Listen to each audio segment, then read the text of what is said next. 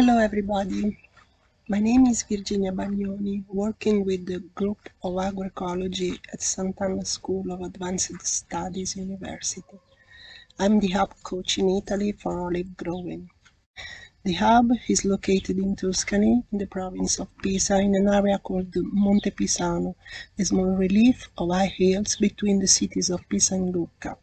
Our working context is a terraced land realized with stone walls to mitigate the slope. Olive groves are surrounded by pine and oak forest and Mediterranean bush.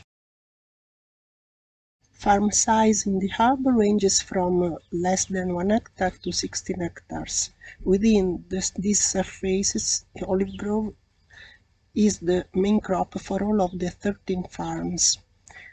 Each olive grove is traditionally made up of different varieties, that is Moraiolo, Lecchino, Frantoio, and also some indigenous varieties, for example Lazzo.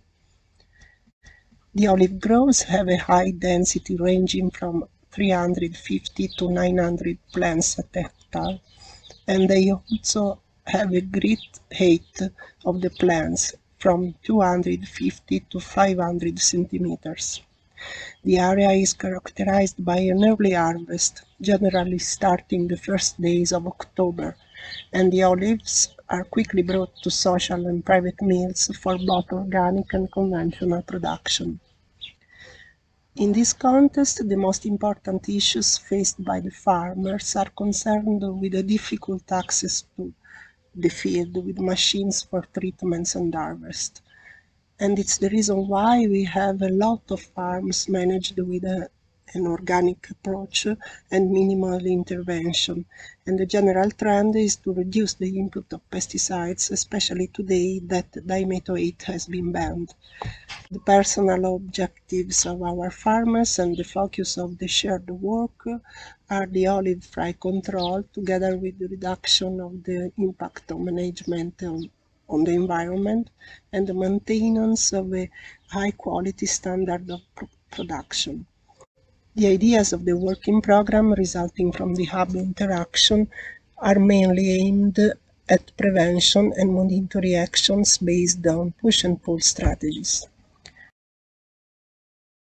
We hope to come through next years with demonstrations of innovative strategies combining repulsion and camouflage techniques, the use of protein baits and attract and kill traps, and the management of the landscape context to make our strategies even more efficient. These are our goals in order to have a good control of olive fly, always guided by existing or new monitoring decision support systems.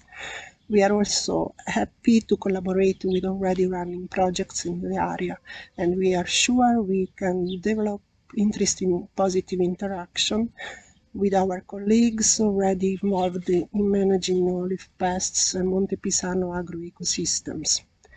If you are curious about our activities, do not hesitate to contact us on Twitter, Facebook, or Instagram at Go Agroecology.